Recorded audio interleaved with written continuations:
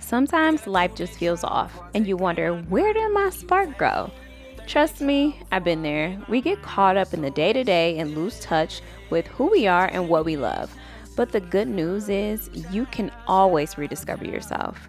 In this video, I'm sharing the steps that help me reconnect, set meaningful goals, and step outside of my comfort zone. If you're ready to reignite your passions and simplify your life, stick around because we're in this together.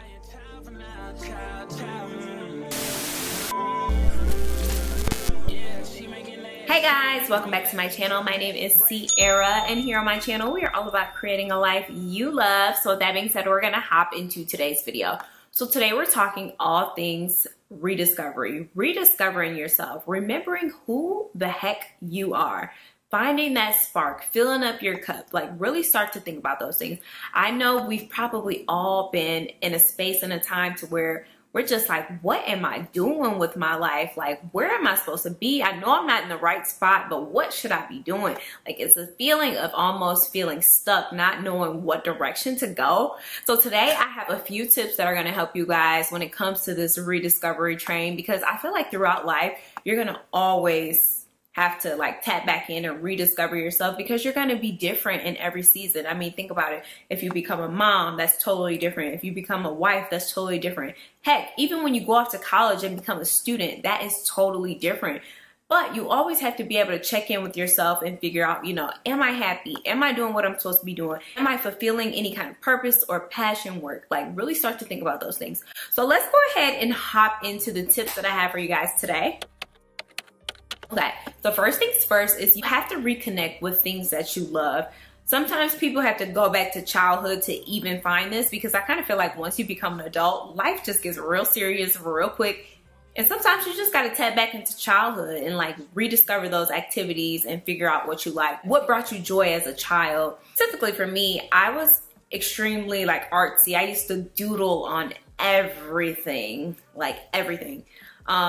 Even when I think back to like grade school, every class that I remember is actually only my art classes. Everything else is a blur, but I remember my art classes because I enjoyed them. I loved going to art. Like, I feel like I used to really connect with my art teachers as well. They used to love to help me. So I just love to be able to express myself through my art. And I'm so grateful that my mom actually sent me to an art and design high school. So I had art for 4 years, and it was just like a breath of fresh air. I mean, honestly, being a teenager sucks. High school kind of sucks. Everybody's just like, you know, high school, whatever.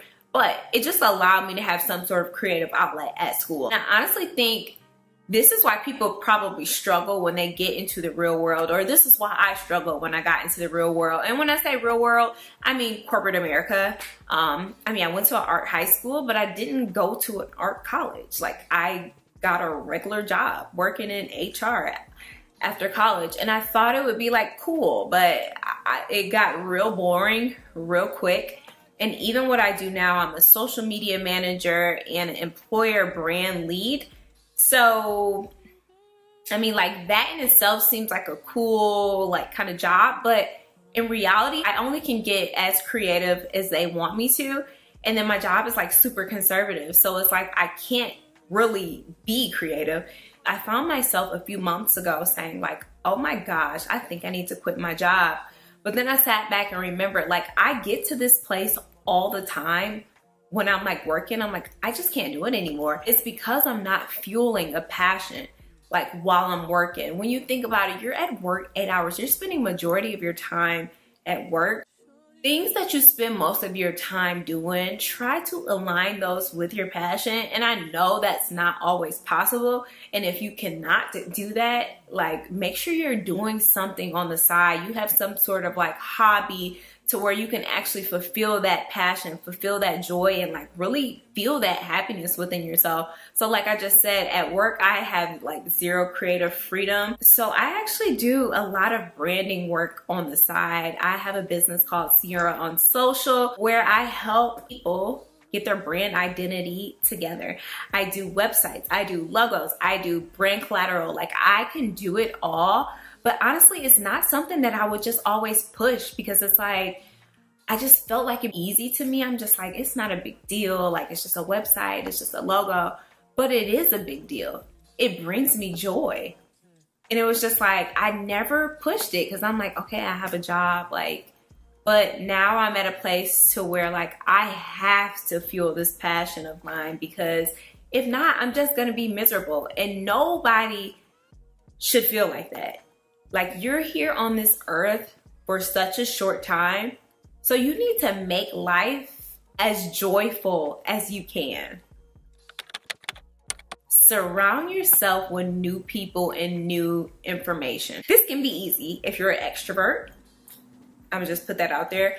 But if you're not an extrovert, this can kind of be hard to like build new connections. I feel like as an adult, it's like super weird, because when you're in school, like college or even high school, elementary school, it's like you guys are in the same class, doing the same thing all the time on the same mission. But as adults, we're all doing something different. We all have personal lives. We all do other stuff on the side also.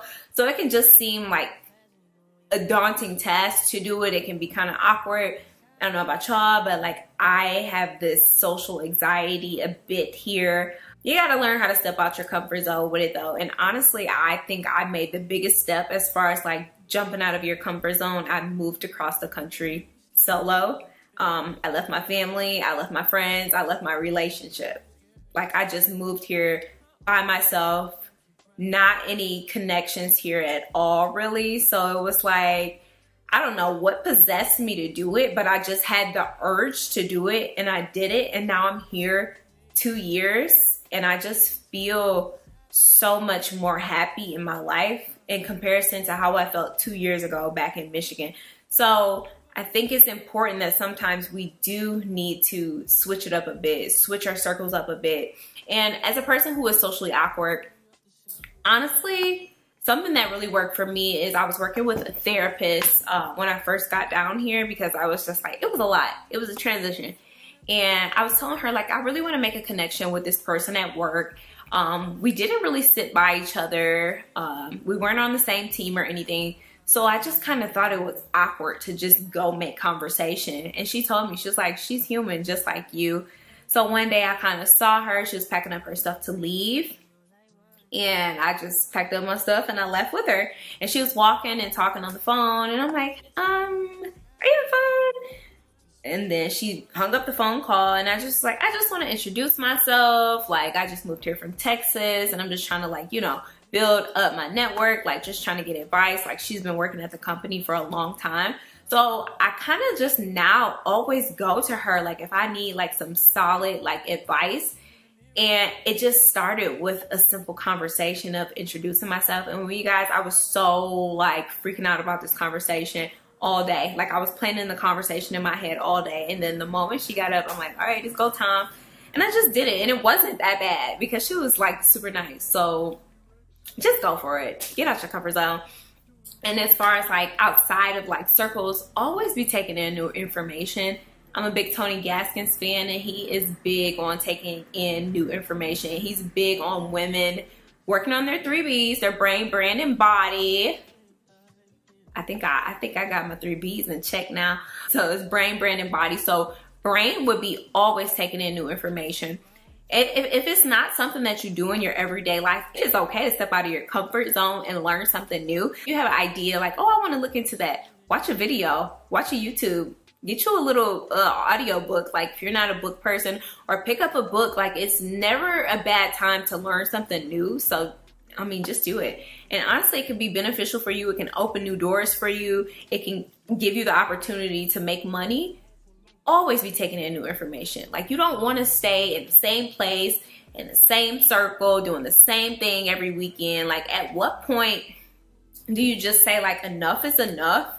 And like, I'm not trying to shit on anybody right now, but like, I feel like I had got to a point where like, I'm like, I need something different. Like, if you want something different and you don't see it around you, you gotta go find it somewhere else. And this kind of makes me think about the quote when they say, like, if you're the smartest person in the group, you're in the wrong group. You should always be networking and finding people who are smarter than you, because they are going to teach you something that you can make useful for your life. And then honestly, you become a master of it. and then you can teach somebody else. And at that point, you are fueling some sort of passion. You're fueling some type of purpose because you are giving back. So I want you guys to really think about opportunities to where you can take in new knowledge. I feel like with the social media world, it's so easy to be distracted. Just being in the world in general is so easy to be distracted. But like, what I don't want to do is get to the end of my life and I'm just like regretful, like, oh, I didn't go after this. I didn't try this. I didn't learn about this. And it's just like, it's either like, you have to stop being lazy. You have to get out your comfort zone and you just have to go for it. You have to be comfortable being alone. Personally, for me, I don't necessarily think I have a hard time being alone. I think I had some sort of fear of being alone, but honestly, I made the ultimate big choice. I moved from Detroit to Dallas alone, by myself, and I had that opportunity to learn to enjoy that solitude time with myself. And I've always been like a loner, so I know how to enjoy my own company. But like when you're back at home, even when you're at a point where you're like, I need to be around some people, it's so much easier to be around people. But like here, I didn't always have that opportunity. Like I eventually, you know, made friends and connections here to where we can go out to eat or go to the movies and stuff like that. But like when I first got here, I had to really just sit down and just learn to like enjoy myself. Some things that I like to do, I like to just cook up a nice meal, like make it pretty on a plate, watch a nice movie, make a margarita, make a sleepy girl mocktail, and just really enjoy the ambiance of my life. Honestly, my life just looks completely different the moment I moved here. I made more money here. My apartment was beautiful here. So it was just like, I enjoyed the space in its entirety. Side of stuff like that, like going on a date with yourself, you can do things like journal. I'm not a huge fan of journaling because I'm just not. I like to do things like scripting. So writing out what I want my life to look like. You can do meditating. I personally like to meditate. I meditate when I go to the gym and I sit in the sauna. It just gives you time to really sit and be with yourself and work on your mental space. And then sometimes you just got to do some solo outings. I mean, me being here by myself, if I want to go get something to eat, I had to go by myself. If I want to see a new movie, I had to go by myself. If I wanted to try a new workout class, I had to go by myself. And the thing is, it's not as weird as people make it seem. Like if you want to go try a new restaurant, you can go sit at the bar if you're an extrovert, or if you want to challenge yourself to meet new people, sit at a bar. You can talk to people. I'm not doing that. But like, if you don't want to do that, you can actually get a table, take your headphones, watch a movie or watch a video or read it, like bring a book or take a notebook. You can write out some plans, like have time to sit with yourself there. But like, you can make it a fun experience. It doesn't have to be awkward and weird, like, but that is the opportunity for you to really like learn how to enjoy yourself, enjoy time with yourself. And spending time with yourself really just allows you to self-reflect. It allows you to find that inner peace, like seriously. And for me personally, before I moved here, he was my boyfriend at the time, we lived together, and I would say I was a bit clingy. And it was so weird because it was like, I have always been a loner. I have always enjoyed my own company. Like I've always been okay with just chilling by myself. But like being in a relationship, I kind of just felt like attached. So me moving away, doing long distance for a whole year has really helped develop me in that area. I'm not like that anymore. I'm like, go out and do whatever you want to do. Just make sure you're home by a certain time and you update me if something is going on. But like, that is an opportunity. Like I literally grew because your girl was a little bit crazy. I'm not even going to hold you up. But and it wasn't like a feeling of like, oh, I don't know what he's doing. It was just like weird. It was like a weird, like, I felt like separated or kind of just like not important, which is weird. But that's why it's important to spend time with yourself so you can learn to love yourself, rediscover yourself, figure out who you are, what you like, what you love. But that takes time with being in solitude with yourself. And so the last thing is going to be, take a close look at your environment. And when I say your environment, I mean your mental space and your physical space. It's much easier to clean up your physical space and make sure your place is like clean and tidy, you know where everything is. I mentioned this in a video in the past. I've read a book called The Mountain Is You. And when we have our space like cluttered and crazy, it is just us self-sabotaging, because when your environment is hectic, it's usually a representation of what your brain is. And sometimes when the environment is so chaotic, it allows you to be paralyzed and just focus on something else. You're not going to sit down and write out the business plan that you need to write out. Like, you're not going to sit out and read the book that you need to read because the house is chaotic. You might just sit in the bed and scroll TikTok or something, YouTube or something. So have your space cleared, cluttered, everything in its home will give you the opportunity and space to get things done that you're supposed to be getting done in the time without like being distracted by all the chaos. And to declutter your mind mentally, some people like to journal, like I was saying before. Just take all your thoughts and put them on paper. You might have to really work on like limiting beliefs in this time. Some people may go to therapy. Some people may get a life coach so they can just kind of get a plan in order of how to get their brain like working in a productive way. Some people might have to get on antidepressants, and me, that is the one. I honestly feel like it was such a good thing for me to do that, and I actually have a video on it. I'll link it over here. But my brain used to be so loud, guys, like so loud. And day one I took it, it silenced. And it wasn't like somebody was talking to me or anything, but it was just like all these, like, it was just too many thoughts at once. Like, you need to do this, you need to do that, but what about this? You're scared to do this, blah, blah, blah. It was just like, it was just chaotic. Like, I know y'all seen that, like, Mr. Krabs meme where he's just like, that's how I felt every day, most of the time. So, like, once I started taking, like, the antidepressant, it really helped calm my mind. Another thing it helped me with was the social anxiety. Like, sometimes when you have that social anxiety, it's because you're thinking too many things at once, and like you're overthinking, you're over just doing it. And when it comes to like interactions with people, I do so much better with like real conversations. I feel like I hate those surface level conversations because they can be so awkward. But the thing is, we have to think about it. It's not that big of a deal. They probably don't even care. They probably don't even think it's awkward. It's all in your brain. So you have to get your brain together so you can just know, like, just, this is your life. You make your life as great as you can, and you just have so much control and power that I don't even think that people realize. It takes a strong individual to do something different. Like, if you see something different and you want more for yourself, you have to take yourself out the environment and create something new for yourself. Believe that you can do this for yourself. Like, the thing is, you can do anything that you want if you actually believe it. That's the thing. People don't believe it. People stay in their limited mindset and they're like, yeah, I ain't gonna do that. Like, it's just a wish. It's just a dream. But like, what I don't want to do is get to the end of my life and just have like all these regrets of like things that I wish I would have tried. Like, just moving to Dallas alone, like away from everybody, was just like, that was game time for me. I learned to take risks. And it's like, when it comes to taking the risk, like, yeah, you might fail, or yeah, you might mess up, but guess what? It's just a learning experience. And like, you just learn from it and keep going. It's not that big of a deal, guys.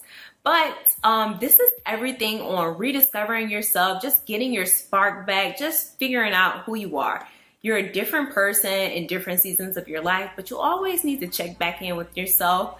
So I hope you guys enjoyed this video. Share this video with a friend. Don't forget to like, comment, and subscribe. Drop any tips and tricks that you have in the comments below. Kissing in Paris, I guess we could do it in French. Wow. Eating low main is child for now. Child. She got me wildin' now. Rory Italian, child for now. Child. Yeah, she making that shake. Breaking that bait till her back break.